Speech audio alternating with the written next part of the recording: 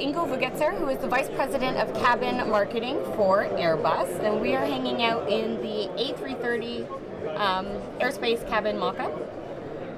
Ingo, why don't you tell me a little bit about what's going on with the airspace program in the A380 and the single-aisle airspace program, and how you're getting ready to really start rolling these out into service? Yeah, we are quite curious about the ramp-up of airspace. This A330 Neo airspace will be introduced now in mid-2018, so quite soon from now with TIP, first launch customer. And as you see here around us, that's a great environment, having all that features, a bigger bin up here, a new sidewall with the new window bezels. We have a whole lighting system from the 350, so it's like a twin from a 350. And we'll add then to the 160 350 airspace cabins that are already flying. Followed shortly, 2020, with the single aisle. And actually the single aisle mock-up, which is next to us, you know, it's so busy because everybody wants to see it, as we are transferring the wide body experience that we created also now into single aisle.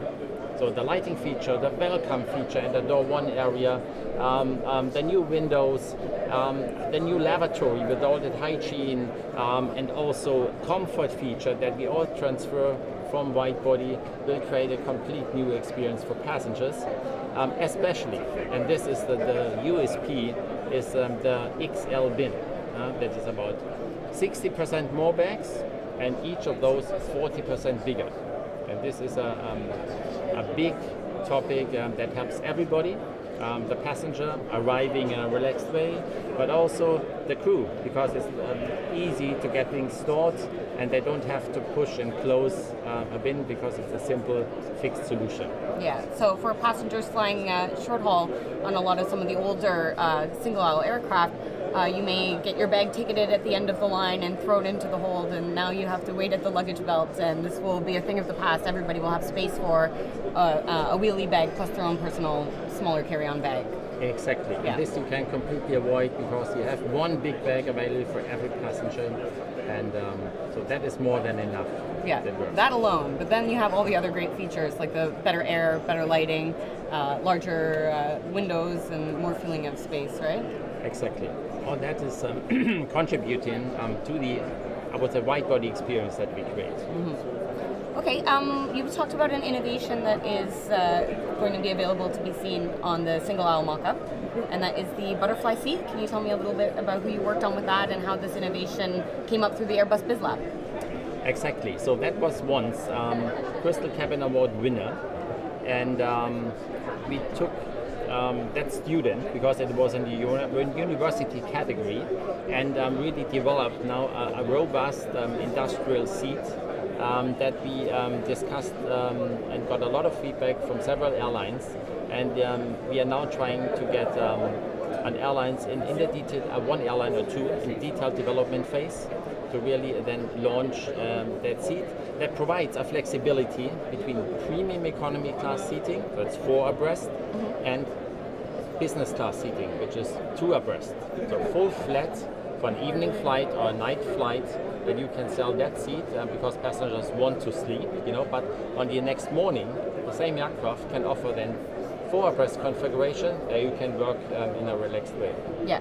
And the aircraft, the airline can do this very easily. Exactly, it's just folding the backrest up and down and create a flat surface to sleep, or convert it into 2 premium economy class seats. And this kind of flexibility just does not exist in the industry at this time? No. Very simple and very flexible, serves both airline needs and passenger needs. And this is especially important as we see the long-range operation of 320 321 as a big trend that we want to support with really comfortable lightweight products in the premium class. Okay, and then finally, we looked at a really incredible sort of digital screen at the back of the booth there, and we talked about something. This is a concept that is still sort of in development, but can you tell me a little bit more about that? Right. So we have created the DNA for airspace. We are happy with that in the moment, but we continuously drive innovation for each of those elements to stay at the top. And one is the welcome area. where we now use OLED screens, very crisp, sharp quality, fantastic, very lightweight, very thin. I think a big panel, only 2 kilos, that we integrate in the monuments in terms of welcome panel, but that could be also mood board for the destination you're flying to. That could be about information, that could be also about revenue generation. That's a completely digital flexibility that you can also use on the ceilings.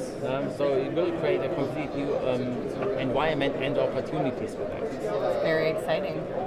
Absolutely, yeah, and this also helps us. I think we started well. I think 160 aircraft flying with Airspace today, and ramping up within 5 years to about 2,000 aircraft with Airspace. And this will, of course, continue. I think that exciting journey. Well, it sounds like that will keep you busy. So thank you so much for sharing a little bit of your time with us today, Ingo. My pleasure. Thank you.